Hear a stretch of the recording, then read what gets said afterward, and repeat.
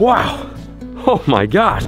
Welcome back, gang. We're up here in Maine. Unfortunately, it's just me on today's video. No Spencer, no Alex, no Sam Dice. I am alone in the woods. Still, I guess not completely alone. I do have Lucky here. But other than that, we're doing a solo video today. I thought this would be a great opportunity to kind of adventure and explore some of the surrounding land that isn't necessarily mine, but that is public adjacent to where I live. Today's video, we're just gonna have a day of it, gonna spend some time in the woods, do something that I don't get to do that often, that is just kind of get lost in the wilderness. Last night, we got absolutely dumped on by snow. It looks like Narnia up in this bitch. One thing I also totally forgot about to mention in some of my previous videos up here in Maine is that I'm still trying to figure out a name for the main camp, the cabin that I purchased. I need a good name. I need something solid that's really gonna stick and that will sound good in the video. So here is, what the hell is going on here? Here's some of the names that I picked from you guys. You guys gave me these suggestions. Starting off with Lunker Bunker, which I actually really like. Then the other name suggestion was Camp Claw, because I guess I drink a lot of White Claws, or the Googans in general just drink a lot of White Claws. I kind of like that one as well. The Main Attraction, spelled M-A-I-N-E, very punny. I like that one too. It's just kind of a mouthful. I guess we could call it TMA, the TMA camp. Moose Alley, which I dig because there's a lot of moose up here in Maine. The Stabbin' Cabin, I like that one, but I don't know if just no way I could get away with that if my mom is watching this video. Then the last one we have is the Wiener Woods, which I think is pretty cute, but I don't think it's the best name for the cabin. I think the woods behind the cabin should be called the Wiener Woods. That to me makes a ton of sense. But you guys let me know. Let's vote right now in the comment section below. Tell me which one you think is the best. Whichever comment gets the most upvotes, then we will go with that name and we'll have it mounted right at the top of the cabin. How sick would it be to have like a sweet little name mount? But let's get after it. You guys know that that's on my brain right now. I'm still thinking the names of the cabin, the camp, whatever you want to call it. I keep forgetting that you can't call this a cabin up in Maine, it's a camp, so I'm working on that. Let's take a look at some of the gear that I'm gonna bring on today's hiking exploratory mission. I'm packing very minimal stuff, but definitely enough to get by for a few hours in the woods, so let's check it out. Wiener! Hey, Weens, we were just talking about you. Whew. Oh, wow. Okay, so, cabin's a little messy. I will admit I am doing some organization, but for now you'll just have to bear with the fact that it's looking like a garage sale in here. An absolute yard sale, if I will say so myself. I literally just moved into this place only a few weeks ago, and I'm also bouncing between Texas and here and other places.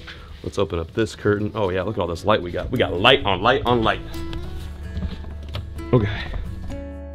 Whew, okay, we're back inside for just a brief moment because I want to take this time to show you what I'm going to be bringing on today's micro expedition. So I don't plan on fishing or killing anything today for my food, so I'm just going to bring a little bit of Campbell's Chunky Tomato and Steak Soup, and then we've got a chewy bar for dessert. Got the spoon, of course, to eat the soup. I'm literally gonna be out there for just a few minutes, so this should tie me over and give me enough energy. Then over here, we've got the means of cooking the food and starting a fire. Little overkill, I will admit, but I do wanna try out this BioLite that I got about a year ago. I've used it since, but I haven't used it in a winter condition, so I wanna see how it works when it's a little bit colder out. If you guys don't know what this is, I'll briefly explain it later, but essentially it is like a way to charge your electronics while also cooking a meal and staying warm. It's a weird device. I can't explain it, but it's really cool. I'll show you guys how it works today. To start the fire, we're gonna bring some Strike Anywhere matches. It's all I have in the cabin right now. I don't have any waterproof matches, so this will have to do.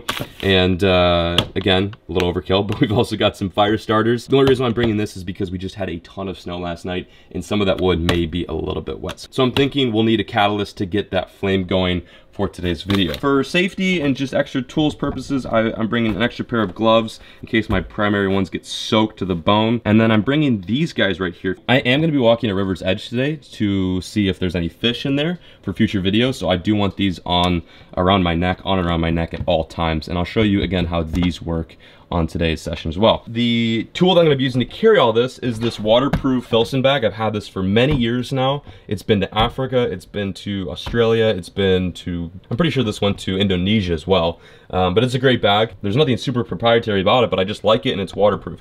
Those are the two big things. It's comfortable and it's not gonna get my gear wet. So anyway, let's get all of this stuff packed up and then we will hit the trail.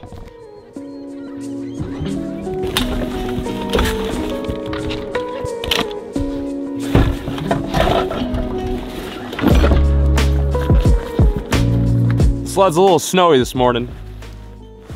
Probably should have put the cover on last night.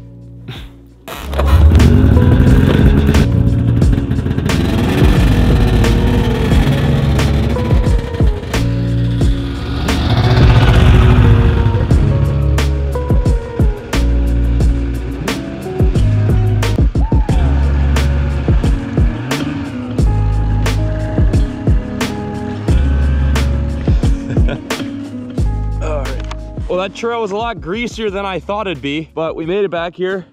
It's quiet. You could tell no one has been back here in a very long time, which really excites me because I always like hanging out in areas that are semi-untouched. Woo! I can breathe. What I'm standing over right now is supposed to be a running brook or running creek. Dice and I came here about a week and a half ago, and it was running hard, but it appears all this cold weather we've got here in northern Maine has frozen the creek. But you could tell this place would be really cool once the water's running. Check it out.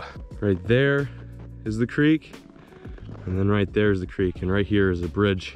Yeah, so let's just, I don't know, let's walk the creek edge, see if we can find some running water, and cook up some lunch. We got the whole place to ourselves. This is amazing. So here's the plan. We're gonna leave the sled right here, and from this point, we're gonna venture on foot, carrying nothing but, well, what you saw that is in this bag, including, of course, the machete. Okay, ready to go. I'm gonna follow this creek bed up until I can hopefully find a bit of running water. Looks like the water's a bit low. You can see probably where the original level was at, right where that gap in the ice is sticking out. But I wouldn't be surprised if there was still running water underneath this snow and ice. I imagine if we find a little waterfall or a riffle area, we'll find some open water. Although it has been very, very cold in Maine these past few nights, which can freeze just about anything. Here we go. Here's some running water. So that brook is still going. Not by much, but at least it's still pushing some fresh water down. Let's see how close we can get here. Don't want to risk it too much. Must be a good amount of current, probably some deeper water here too, keeping this section from freezing. That's so neat. Water's crystal clear too. I imagine there's probably some trout in here, maybe some suckers. I don't know. There's definitely something living in this water. It looks too good to not have some life. Whoa, bit of ice here. That was spooky. Just a bit of sheet ice. Yeah, this looks like it all used to once be part of the creek when the water's high. That right there, no-go zone. Definitely don't want to walk on that. I'm just gonna take my time. Yeah, you can see there's some ice under here. That's kind of what's making that cracking noise. Just a bit of soil under the ice though, no exposed water. Still always got to be careful though. Went through a little bit there. There we go. Oh. Check that out. That's an ankle breaker for sure. It's crazy to think there's a lot under that snow that you can't see that could really mess you up. Now I'm thinking about it, this would actually be a really cool place to hunker down and have a meal if I can hollow it out some more. Oh yeah, look at this. Check this out, this is actually perfect. Nice little area protected from the elements. We can post up here for a bit, cook our meal, have a nice little bite. I think this is gonna be the spot. We're gonna cook our soup. This is kind of a coincidence, but I was walking along the creek edge trying to find some open water, maybe looking for some fish or two, I don't know. And I fell through this hole. But I think this would be a perfect little spot to hunker down for a few minutes, cook our soup, and just kind of get refueled as I continue down the creek. I've walked probably about a mile or so without seeing too much open water. So I figured let's just chill for a bit. Look at this thing.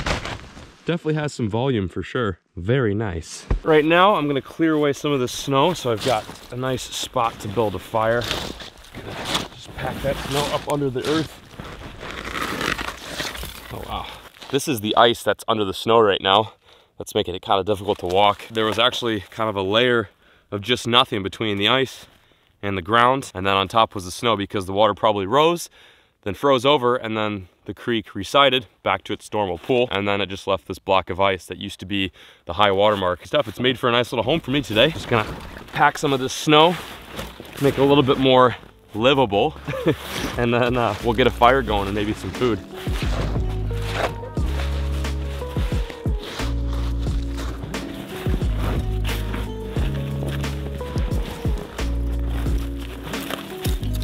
I've cut out a nice little den in the snow and ice. Check out all the layers down here. It's so crazy. It's like you've got ice right here, and you've got one layer of ice right there, and then like another right there, and the third, and then it's all just powdery, dense snow. I didn't plan on making a den today, but this is actually perfect. It's gonna be super easy to make a fire in here. We can make the most of it. Very cool.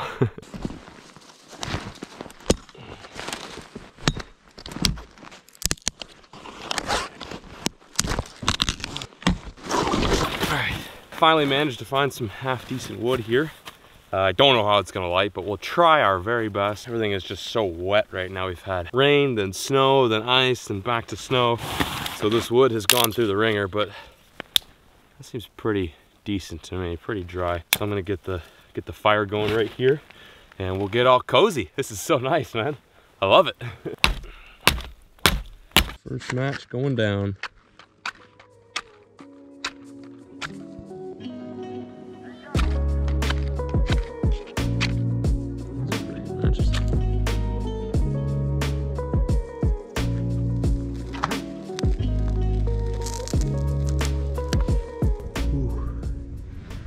Oh man, that feels nice. We've got a little fire going, it's a micro fire. I probably couldn't have gotten it done without 50 matches and a whole stick of fire starter, but it's a fire. I've noticed that a lot of this wood is super damp, making it kind of difficult to get something going. But as you can see, we do have some substantial flames, enough to stay warm and then also cook some food. Still working on that fire, seems to be going in and out, but I found a solution. I stumbled upon this dying tree, pretty much this dead tree that had all this dead bark on it. It was about the only dry tinder I was able to find around this whole area without absolutely breaking my back. And look, she is roaring. Unfortunately, all my larger tinder is soaked to bits, but at least we got this going. That right there should be enough to cook the soup on for today's expedition. That's a good looking fire. Oh yeah, now we're talking. Looks like our fire's starting to die down a little bit. It's still super warm. I have lost my flame, which isn't a bad thing because this means that I can now easily cook my soup wherever it's at. Here we go. Get some of the Campbell's. What's on today's menu? I'm gonna open this sucker up and I'm just gonna put it right on the coals. It should cook pretty quickly since this is metal. Give you guys an up close look at today's meal. Looking super appetizing. Spread apart just those bits and pieces right there and set it right over the coals. Should cook pretty easily. Let's see what happens.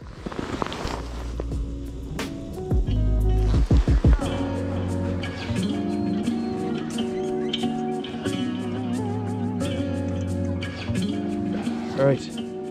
It's so funny how I stumbled upon this little spot today. I literally hit a hole, which kind of surprised me. And then I thought, well, let's make the most out of this. And that's why I'm now sitting in a little den, cooking some soup. It worked really well. It's a lot easier to make fires in situations like this. Also holds a little bit more heat. And especially on a cold day like today, you want to try to stay warm. I'm not necessarily dressed to the 9s and 10s. I figured we'd do a little fire in this enclosed area. The soup is, oh yeah, that's hot. Not ideal for cooking the soup, but those coals still hold plenty enough heat. Okay, I think the soup's ready. Got our chewy bar, got our spoon, and most importantly, we got our Campbell's chunky noodle soup. Wow, that actually did pretty nice. Thing's fully steaming. Probably gonna be a little bit cold, but oh no, that definitely cooked. She's steaming. Wow. Oh, that's good. Oh, that's real good. It's so funny, the whole time I've been back here, I've not heard a single car, snowmobile, person, plane. I feel like I've got this whole woods to myself. Even nature's pretty solemn this morning. Haven't heard too many birds chirping. Haven't seen any wildlife. That was delicious. Yeah, it's pretty cool. Definitely urge you guys to get out there and do some exploring. I know this is kind of a different video opposed to me going out and fishing, but I've been fishing hard for the past like 3 days. We literally fished from like 4 a.m. to, I don't know, like 4 p.m. Did 12-hour days out in the ice. I figured this would be kind of nice to change things up. And this isn't in vain too. I actually want to check this creek out for like future spring and summer fishing endeavors. I want to fish a lot of small brooks and hidden waters up here in Maine. It's ridiculous as to how much water is in Maine. And with that in mind, there's like a myriad of secret ditches, ponds, brooks, rivers, streams that probably don't get fished that often. So that's one of my goals for 2020 is to find areas that people have not fished much of. And it's probably gonna be hard to find those areas, but I'm gonna try my best. Holy nut, that's good. Wow, I wish you guys could have a bite of this. Here, take a bite of that. Oh, delicious. Nothing like a little canned meat and taters. That's good.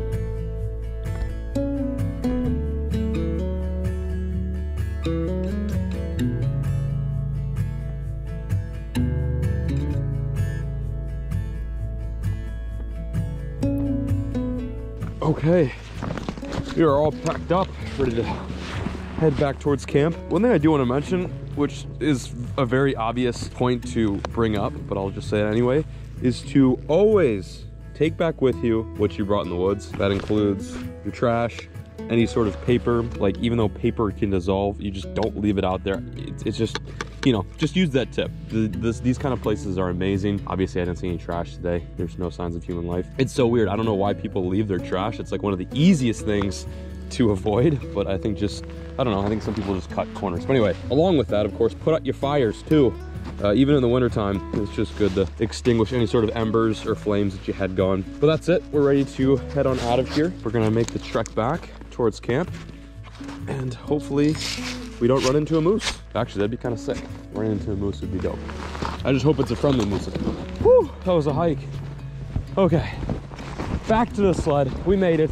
No moose action, thankfully. Yeah, no one stole it too. That's good. It's always good when no one steals your sled. Let's rip the trail back. Have about a 5-mile run on the snowmobile. By the time we get back, I don't know, probably time to go to bed. Get late already. Sun's already starting to set. I can't believe it. The days are so short here in Maine. It's ridiculous. Okay, whew, let's get after it.